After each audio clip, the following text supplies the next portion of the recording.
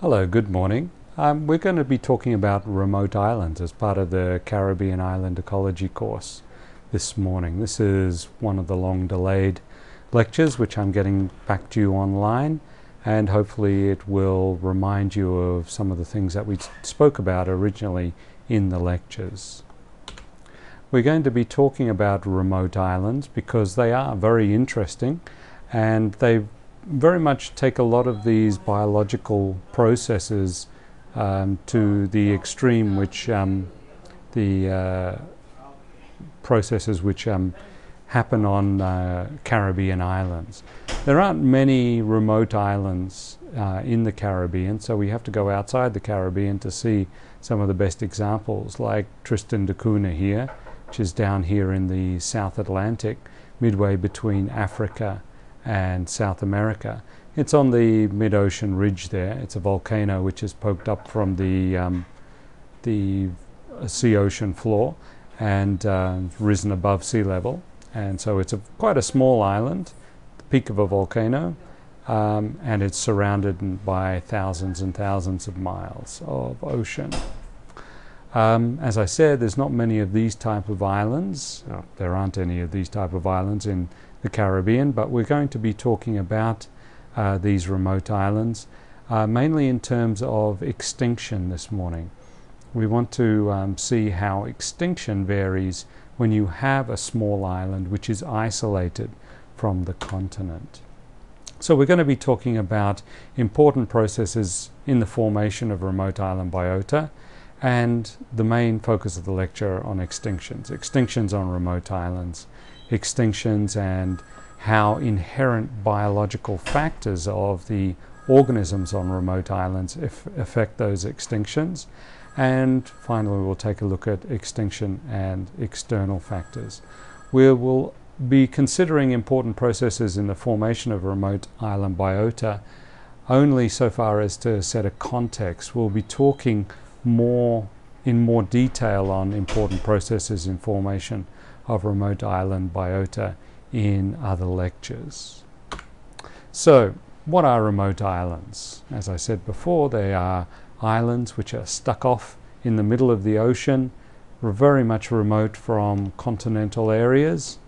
Some examples are Tristan da Cunha and Ascension Islands, which are those mid-ocean ridge volcanic islands that I showed you on that title slide. Easter Island, Fiji, Pitcairn, Hawaii and Galapagos, all of those are in the Pacific Ocean. Hawaii in the Central Pacific, Galapagos, Easter Island in the Eastern Pacific, and Fiji and Pitcairn in the South Pacific. But they're all characterized by being small, remote, and a long way from the nearest continent. They were probably never joined on to any sort of continent in the past. So they're true remote oceanic islands.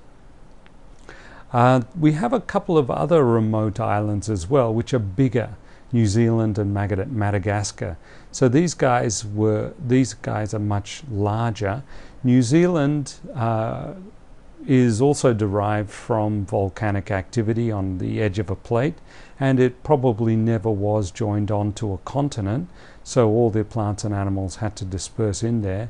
Madagascar, on the other hand, was part of the Gondwanan landmass, and most recently part of the African continent, and before it split off. But it's been isolated and remote, surrounded by ocean for many, many millions of years. So it acts like an oceanic remote island, even though it does have its origins as a continental island. Okay? But it's more of these smaller islands which are most appropriate for what we're talking about. So what's so important about these remote islands? Well, the first thing that we need to look at is immigration. And what's important and what's different about these remote islands is that the immigration is very much restricted.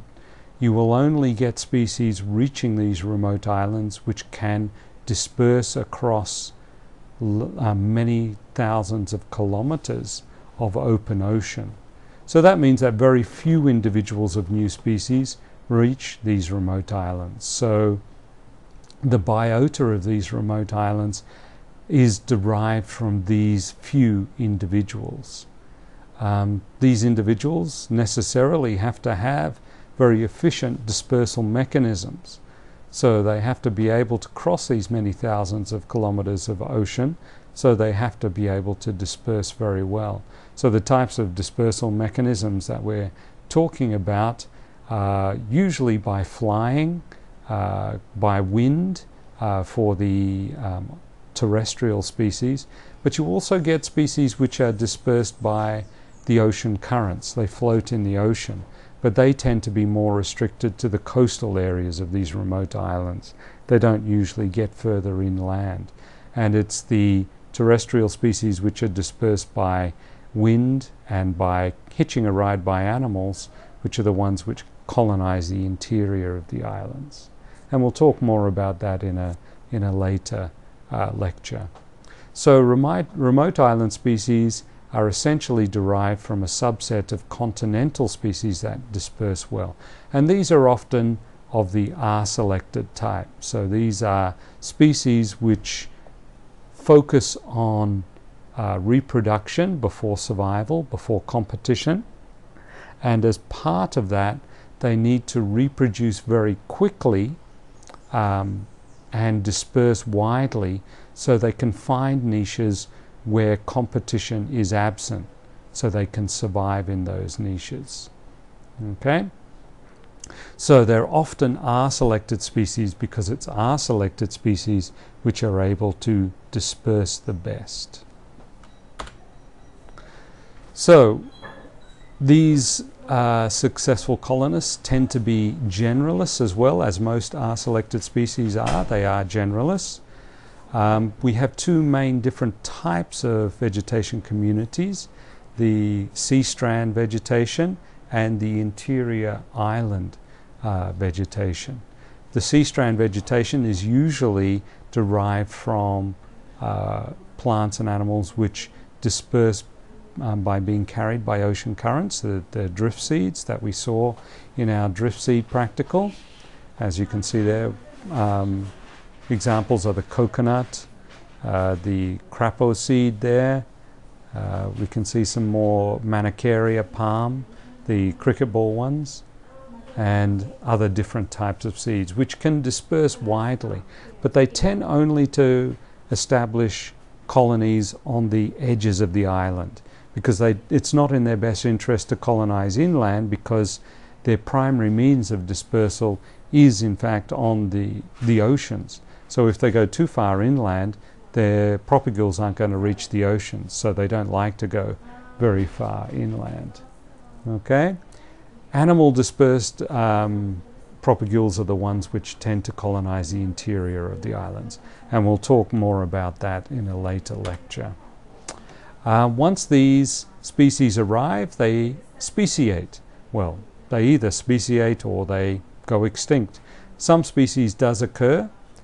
Speciation does occur, mainly due to the isolation of these immigrants. When the immigrants arrive on this remote island, they are isolated from their previous population.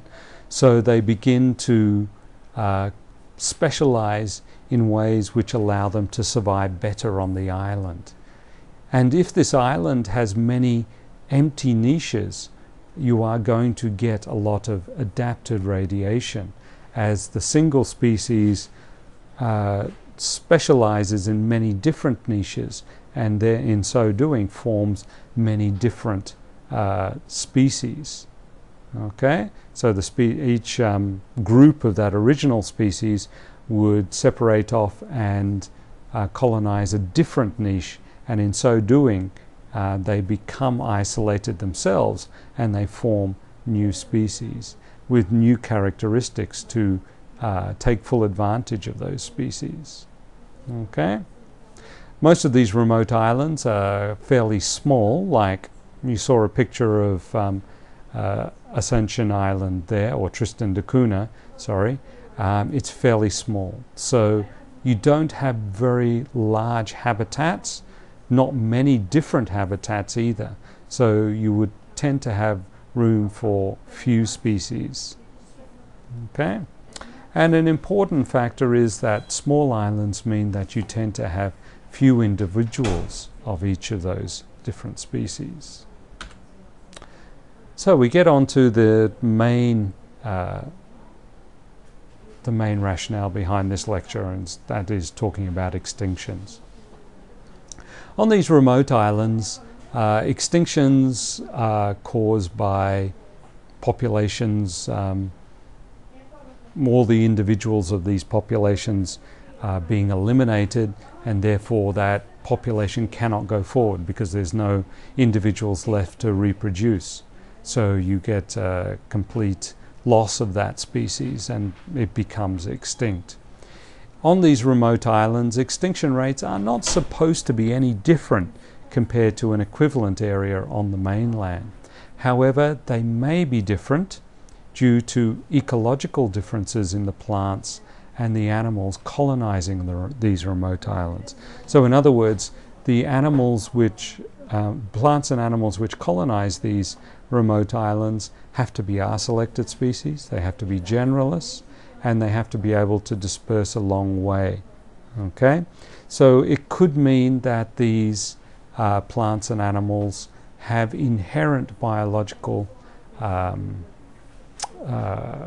properties which make them more predisposed to extinction. Okay? Also due to the remoteness of these remote islands, extinction can mean that niches are vacant for a very long time. So on the mainland, if a species goes extinct, it quite often, its niche doesn't remain vacant for very long. Before long, either more individuals of that same species come in and colonize and replace the species which became extinct, or other species discover these resources which nobody is using, and they move in to utilize these resources, and in so doing fill the niche. Okay? On remote islands, we have to wait until another species is able to disperse across these long distances, a process which can take many years and take a very long time, so these niches can remain vacant for a very long time. So, extinction on remote islands.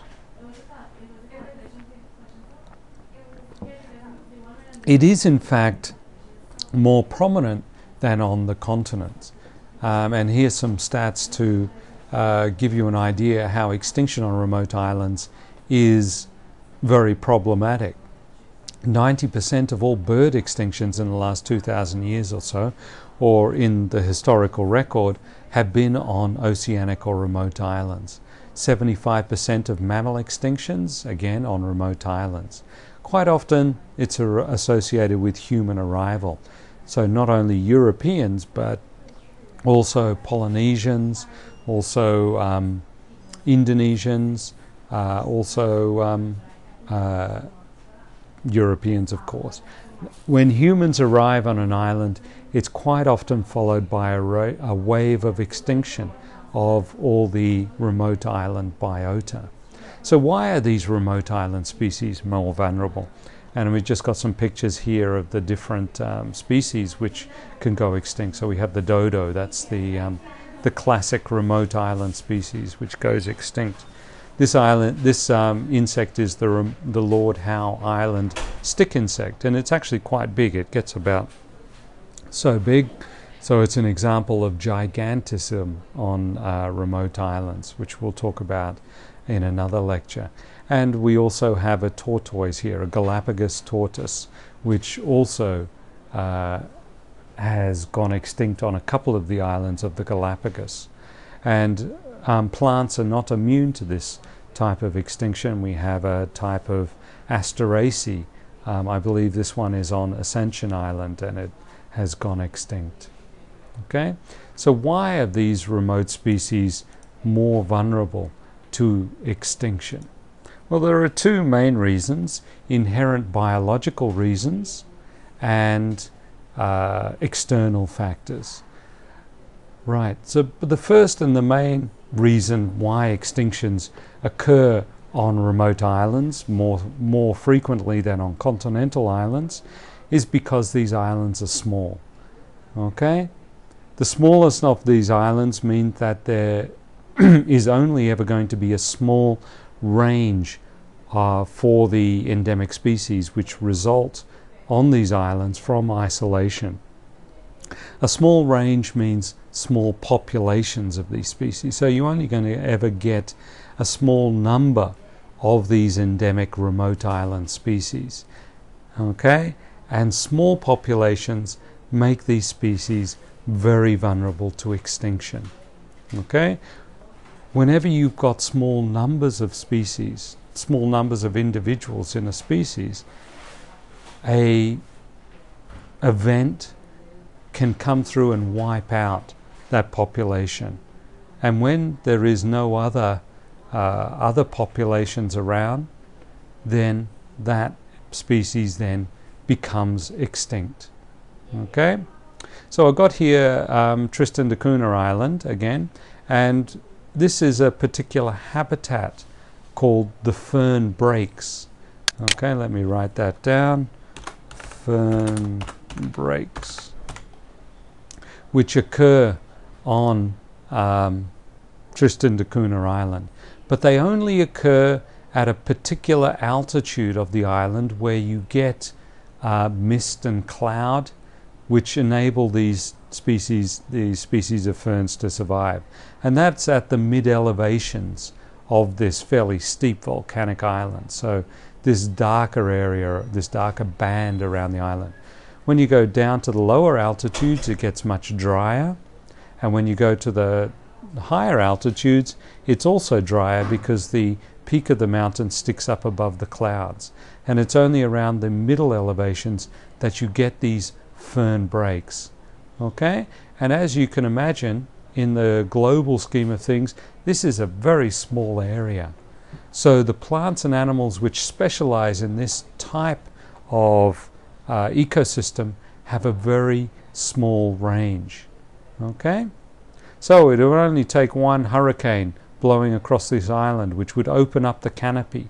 Okay? It may not kill off all the plants in this ecosystem, but it may just wipe out the animals in this ecosystem. Or a fire could go through and burn out this entire ecosystem, and one fell stroke, all the plants and animals in that particular ecosystem are pushed into extinction. Okay? So where do humans come into this? Okay, let's leave humans out of it for a while. So these low population numbers mean that these remote island species are more prone to extinction. Some of the species are more prone to extinction than others. The species which are more prone to extinction tend to be the specialists. Okay? And the ones which are least vulnerable to extinction tend to be the generalists. Specialists tend to concentrate on one particular niche. Okay? So they really reduce the size of the areas in which they can survive to a very small area. So they only have small numbers. Quite often the specialists evolve a large body size or a carnivorous diet to be able to survive in that particular area. And an example of that is these large elephant birds which you got on Madagascar and New Zealand. They form large size so they can take advantage and compete best in their niches. But unfortunately it means a large size means that you need a large area to hold a large enough population for these animals to survive. Generalists, on the other hand, tend to be able to survive anywhere in the island, so they don't restrict themselves to a particular habitat. Generalists are quite often very small as well, so they can survive in greater numbers. So that means that they tend to be least vulnerable to extinction. Okay?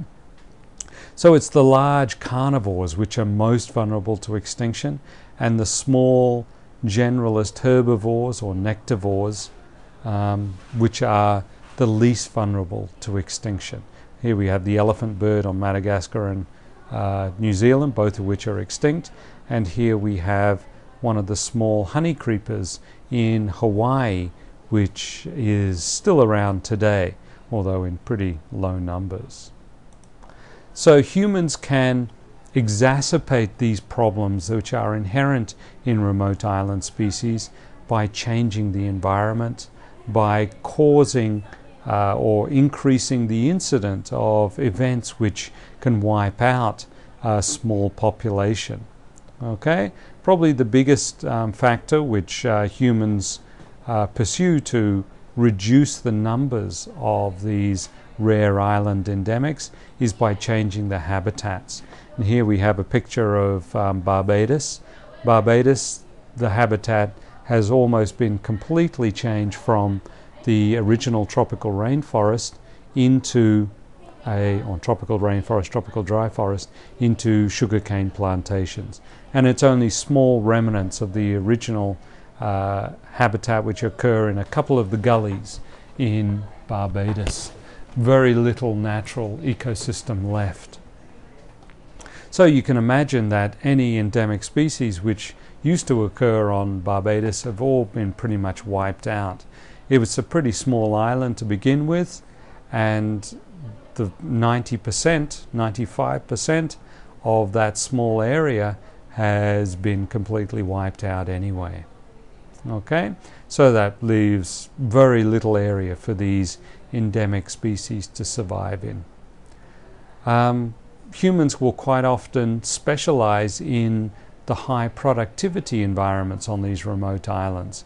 So here in Hawaii, large areas of the flat, low-lying, high productivity rainforests have been cleared for planting pineapple.